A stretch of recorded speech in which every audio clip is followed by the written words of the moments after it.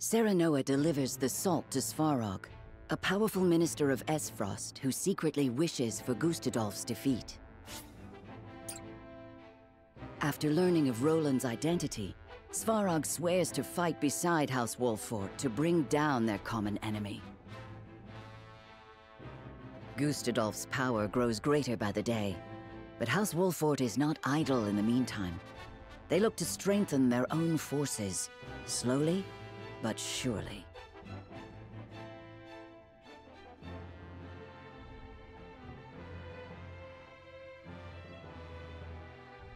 After seeing the illicit salt to Esfrost, Serenoa makes haste to Hyzant. The Holy One has invited both them and Sorsley End to the palace.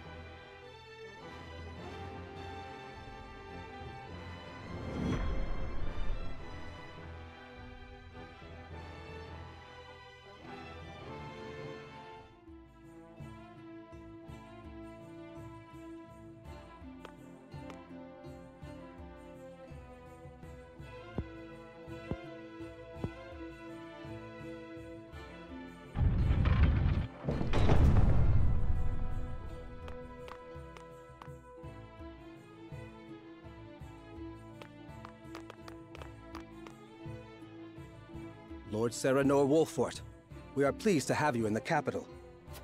Well met. Are you attendant to the Holy One? I do have that honor, yes. I am afraid preparations for your audience are still underway. Pray wait a while longer. Very well. There is no rush. Your patience is appreciated. We shall find you once we are ready. We should take this chance to see the city. We still do not know why we were summoned. Rumors, fickle as they may be, may help us steel ourselves for what is ahead. Somehow, I doubt that the commoners are privy to the thoughts of the goddess. Still, it would do us well to acquaint ourselves with her subjects. For the sake of our budding relationship with Hyzant, if nothing else. I agree. Then shall we split up to cover the most ground? I have a mind to visit the source. As you wish. Once we have finished, let us return here to share what we have learned.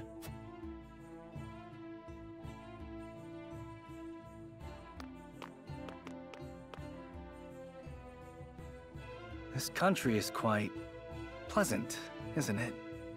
Not a dour face in sight. Quite the opposite, in fact. To see their smiles, you would think that inequity, envy, and jealousy were things of fairy tales. A well-governed populace is a happy populace. Or so they say. Just an example we could learn from, methinks. If I may speak plainly, I find it somewhat unsettling. Unsettling?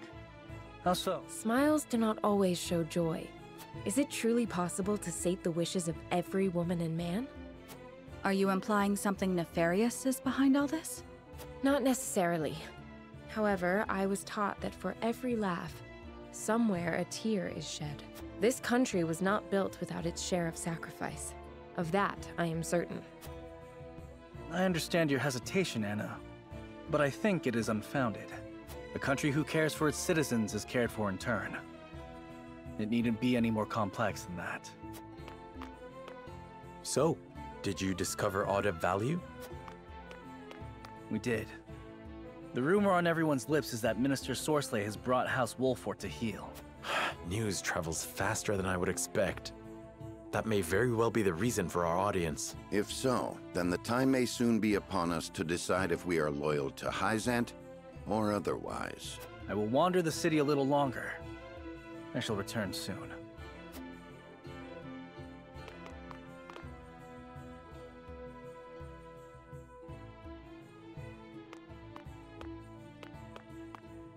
It's as we feared, milady. None but Hyzantians can enter the source. I see. I would have liked to see where my mother was raised, and where she spent her final days. Her final days? She died here? Many years ago. I know little else of the circumstances of her passing.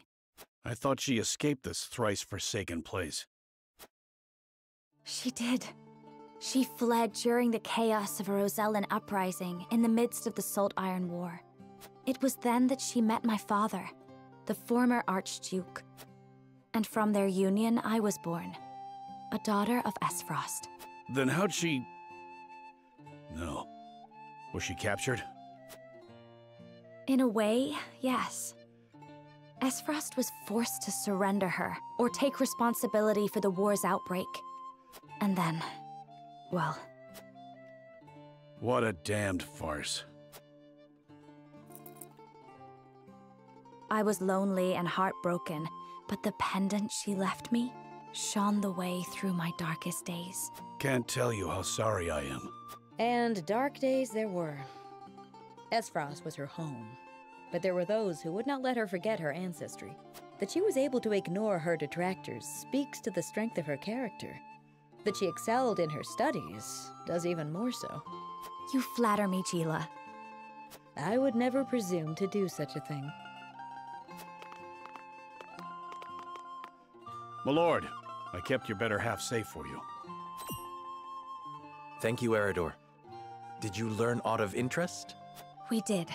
It seems all members of the Saintly Seven have gathered at the palace. All of them? Could that have something to do with us? Perhaps, though it certainly bodes ill. In any case, it is clear that we are expected to honor the Hierophant's request for an audience. Demand may be a better word to use. Then perhaps we should return before the attendant comes to seek us out.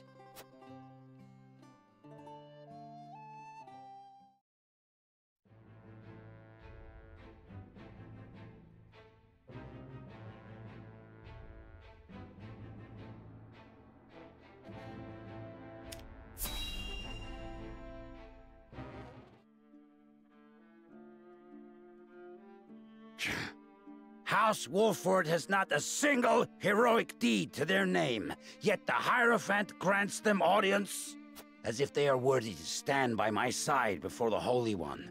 What is the meaning of this? Perhaps there is no need to take offense. Perhaps you are being honored. You did bring a formidable ally into the flock, after all. That is a curious interpretation.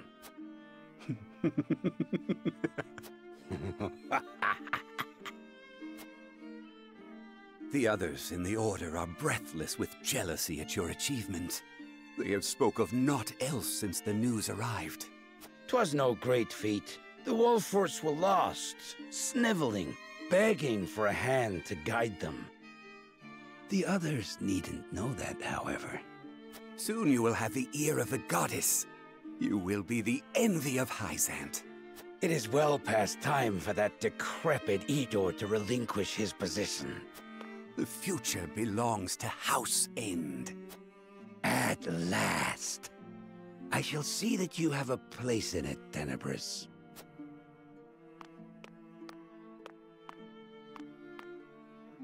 What a gullible fool.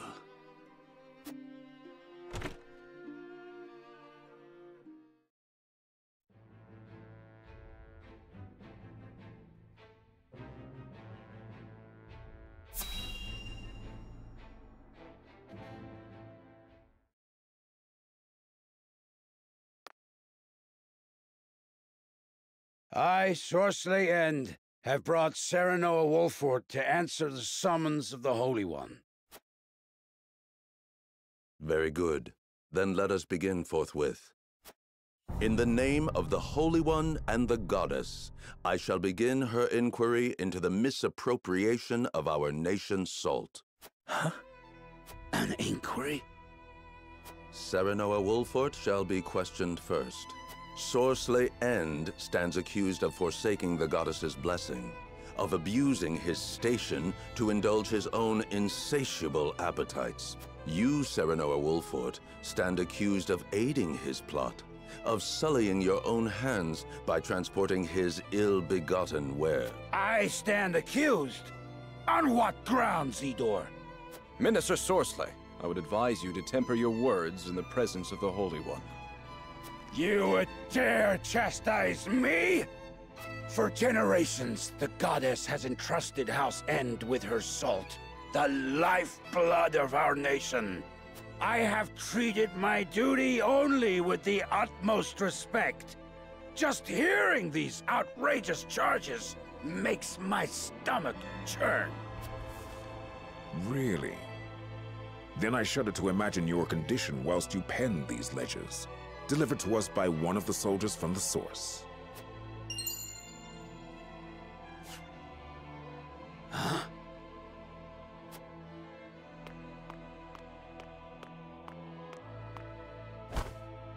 I thought the numbers were quite odd, and when I compared them to the ledger at headquarters, I quickly understood why. Forgive me, Minister Sorsley. Staying silent would have meant my death. Your death? How swiftly your underlings betray you under the slightest pressure. Now, if you are very well finished, let us continue. Lord Serenoa, did you aid Sorsley in these crimes? Answer with the understanding that falsehoods will be treated as affronts to the goddess's mercy and punished accordingly.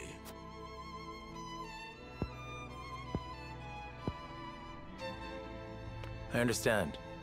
It is true. We helped Sorsley peddle his salt.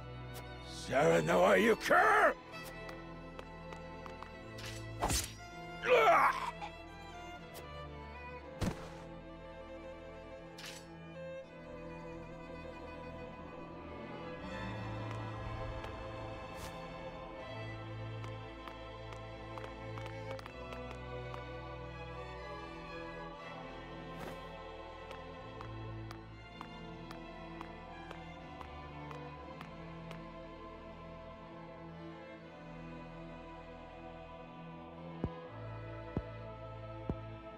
On behalf of all Hyzant, I thank you for helping us excise this rot from our nation.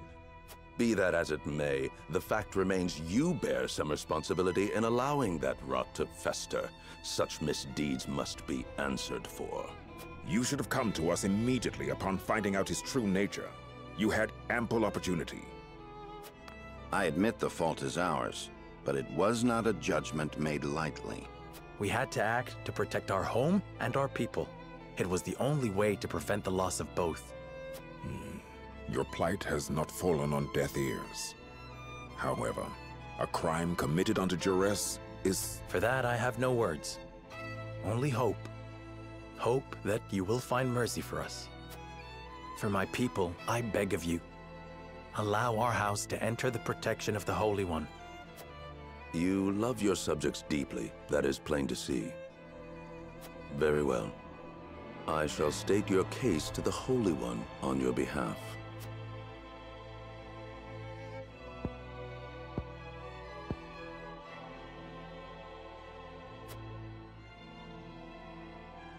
Serenoa Wolfort, heed well the words of the Holy One. Your house safeguards the very heart of Nozelia, and the Wolfort name is known near and far for its fierceness in upholding its duty. The Holy One believes it would be a great loss if your home were to fall victim to Esfrost's ambition. The Saintly Seven has just recently bid farewell to one of its members. His position would be yours if you would take it. My lord, this...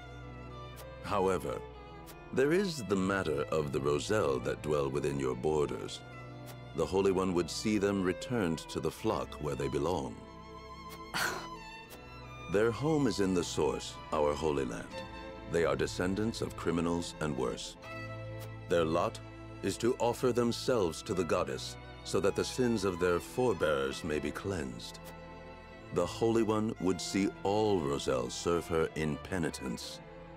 You would have us betray the Roselle under our protection? Such mortal judgments are not her concern. The goddess has spoken.